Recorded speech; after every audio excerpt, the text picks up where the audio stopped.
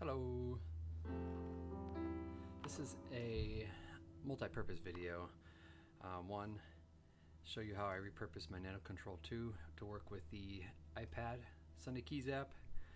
Two, how I use my Sunday Keys app on iPad. Maybe you want to use it the same.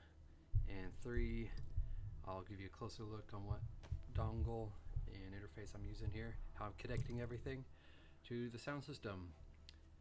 First up, NanoKontrol2 has 8 sliders, and each slider has 3 buttons with a dial for each one. I've mapped that out to correspond with each sound. So each set of slider and 3 buttons and dial, I have it corresponding with the slider, 3 buttons with an optional button. What I mean by that is, I'll go into MIDI learn. Let's see, on sound 5 here, I'm able to map that button to the dial. So it's mapped. I'll press done. Look at that button there. As I'm twisting the dial, it turns that button on, which is fantastic. So essentially, each set here is a sound. And let's see. So 8 sliders. I've added 8 sounds per one patch, and I absolutely love this. One reason is the snapshots. So going from left to right, I've mapped it to where the bottom 5 buttons here correspond to the 5 snapshots here.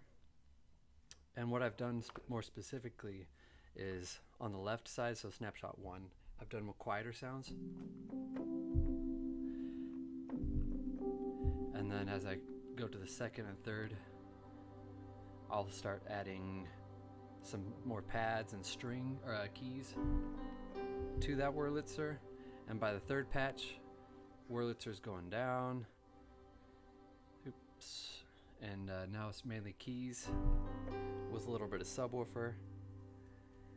And I'll scoot this over because as I go closer to 4, it'll bring in some organ.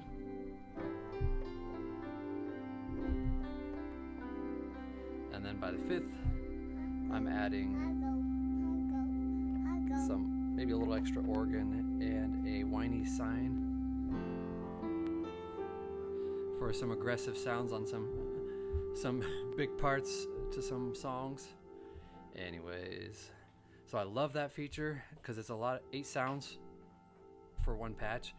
And honestly, what I'm able to do with that is, while this is here, I have it pretty much memorized what sounds are on which dial. So I have Sunday Keys running in the background while I'm playing my song. Thank you, Ellie. Appreciate it.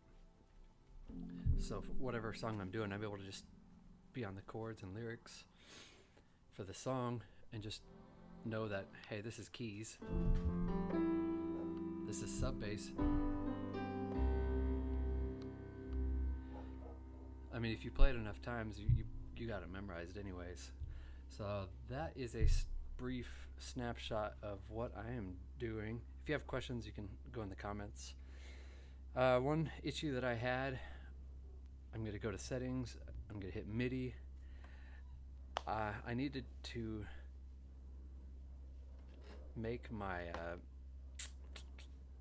my keyboard MIDI channel 1 for some reason.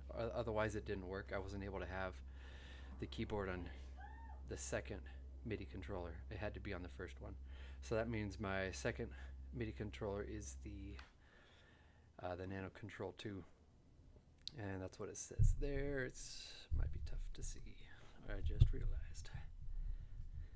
Alright, I'll give you a look at what my setup is just a little bit. So I have a dongle here, and it's powered up by a power source going to the iPad, USB to the, oh shoot, you can't see, a USB to the NanoKontrol2, as well as a USB to my PreSonus USB 96 interface. Something simple. I currently have my MIDI cable going from the keyboard to the in. So actually my primary MIDI controller is going to be the audio box USB 96, which is that interface there. Ooh, that is mostly it. I know that was really quick. Maybe I'll do a different, better video, but for now, bye-bye.